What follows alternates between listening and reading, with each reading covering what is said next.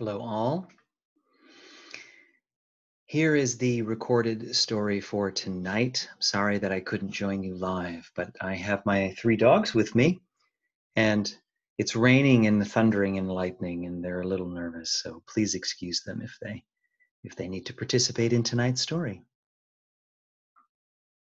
Tonight's story is called Denny and the Could Be, and because I am telling it to you right now, whenever I tell a story, it's always a little bit different because sometimes the story fairies whisper things in my ears, and I can't help but take them in different directions. So apologies if you'd like it told the same way that you may have heard it before.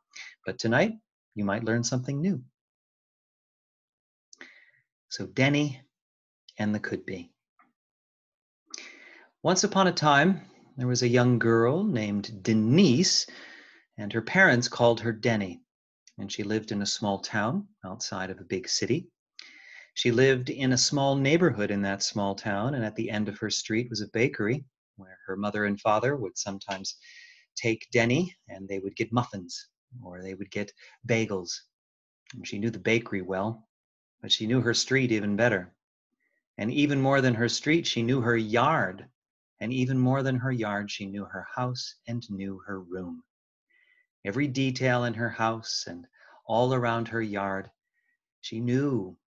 When the crocuses would come up, where they would come up. She knew every creak in every floorboard inside the house. She knew everything about her house, and this made her feel very calm, very strong, and very confident. Now, Denny was young enough so that one summer she was anticipating going to kindergarten for the first time, and she was very excited about it. That is until she had a conversation with her third grade year old cousin named Lucas. And Lucas told her a few things that were very concerning.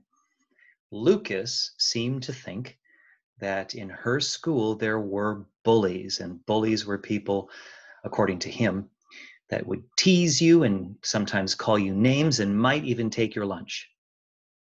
Very concerning. And he also told her that there were bells in her school, bells on the walls that would ring very loud. And sometimes they would ring so loud that they would hurt your ears and maybe even make it so you couldn't hear. So these are things that her 9-year-old cousin told her, and they were, of course, very concerning, and she wasn't sure they were true, but she worried that they might be. So much so that she no longer was excited about going to kindergarten. So that on the first day of kindergarten, she was very resistant to going.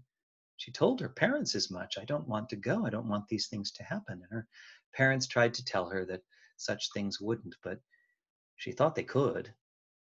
They could be true. And so they brought her to the classroom, and she was continuing to be very nervous about going inside until she saw the teacher. His name was Mr. James. He was shorter than her father. He looked kind of strong. He had wide shoulders and he had strong hands. He wore jeans and a work shirt that he had buttoned up. And he had a fuzzy little beard, and dark hair, and bright eyes, and he was smiling. She immediately liked him, and he smiled at her, and she could tell that he liked her. And the first thing that he said to her, as soon as he knew her name, Denny, he said, "Denny, would you join me over in the kitchen? I need a baker's helper." She agreed and immediately forgot about all the things that she was worried about, forgot about all the things that could happen. And so he told her exactly what to do, how to mix, what to put in the bowl, and she was mixing it up when her eyes happened to notice something in the hallway, a bell. It was bolted onto the wall, and it made her feel very nervous to see that.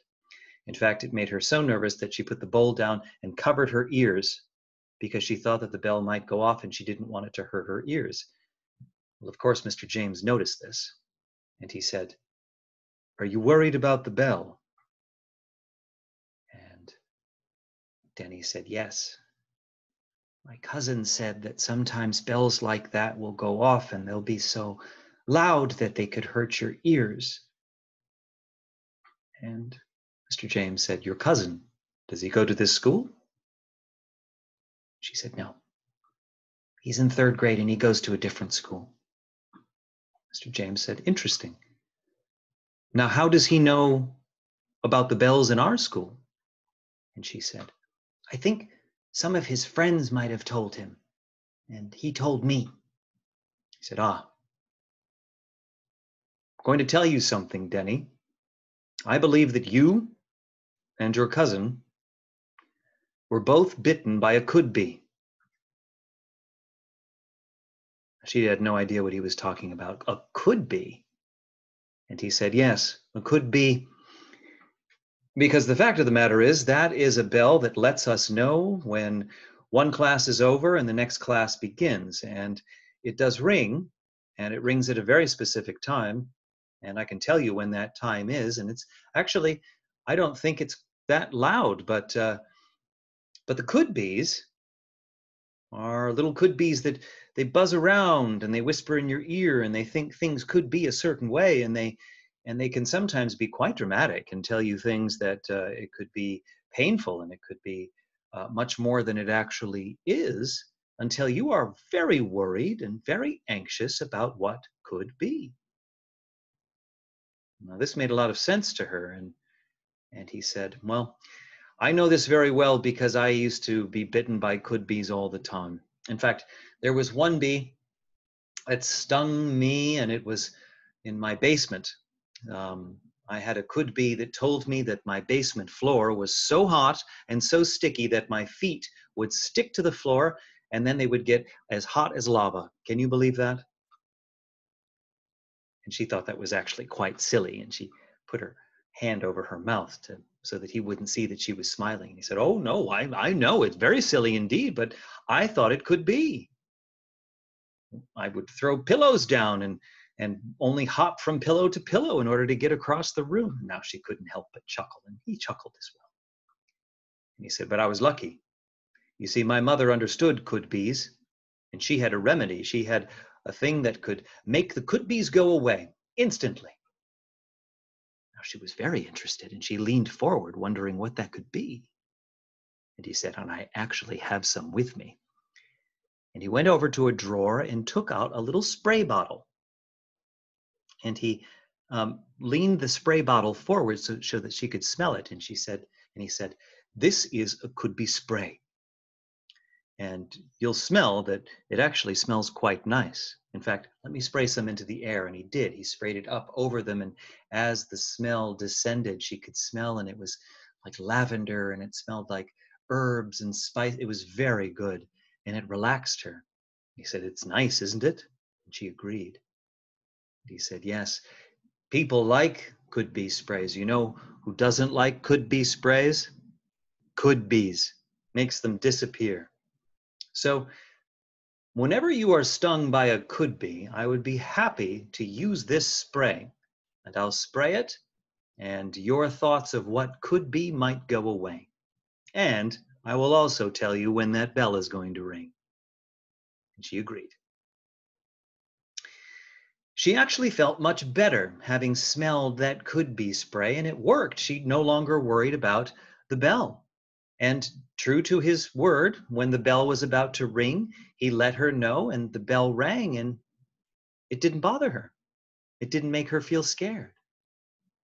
And that was the case for much of the day, that is, until lunchtime, when she went to the lunchroom cafeteria, and she went to a specific part of the cafeteria where the kindergartners went, and then she noticed that sitting by himself was a boy in her classroom, and she knew his name was Thompson, and Thompson was sitting by himself, and he was frowning. He was frowning as he ate.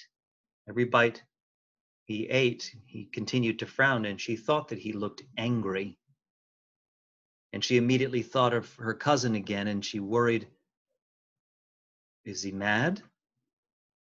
Is he a bully? She thought. And she thought about Lucas's words about how they will tease you and how they'll call you names, and they might even take your lunch. And she was worried about Thompson coming over and taking her lunch. So she sat on the other side, and she kept her eyes on him. And every time she saw him, she saw that he was frowning. So all throughout lunchtime, she kept thinking more and more that Thompson must be a bully. So that when they went back into the classroom, she went straight to Mr. James and she said, "Mr. James, I think we might have a bully." He said, "Really? Why don't you tell me what a bully is so that I understand what you mean?" So she did. She told him about teasing and name calling and maybe taking lunch. And Mr. James scratched his chin and then said, "Did you learn about this from your cousin Lucas?" She nodded her head. He said, "Well, I think you might have been stung twice." And then he said, "Once was that there were bullies in this school, and to my knowledge, I don't know of any. Can I ask you, Denny, have you seen or heard anyone calling names or teasing or stealing lunches?" She shook her head no. And she said, "And the other could-be sting was about Thompson, because Thompson Barlow, tell me, did you see him teasing anyone or calling anyone names or taking anyone's lunch?" No, she shook her head. Said, "Yes, I didn't think so, because I know Thompson Barlow. And in this case, these could-be's, I don't even think we need to use the could-be spray. I have a remedy for that that will work even better." And then he looked over and called Thompson to come over. And she was nervous at first until she saw frowning Thompson, who was sitting over there paging through a picture book, looked up and smiled, and his face completely transformed. And she couldn't help but smile back. And it was at that moment that Thompson and Denny became friends. Well, this was the case day after day. Things just got better and better for her. And on occasion, there were moments where she heard something that made her nervous, and she would go to Mr. James, like the time that she came to him and asked him about this word cooties, and that there were children in her classroom that were worried about getting cooties, and that apparently if you got cooties, your tongue would turn orange, and that you could catch cooties if someone said your name in a funny way, and she was very worried about that. And again, Mr. James would say, "Have you seen anyone's tongue turn orange?" "No. I think you've been stung by a could-be. I'm glad you come to me, though, because I can help you through this." And on occasion, he would spritz the could-be spray, and other times he would have other ways of helping her.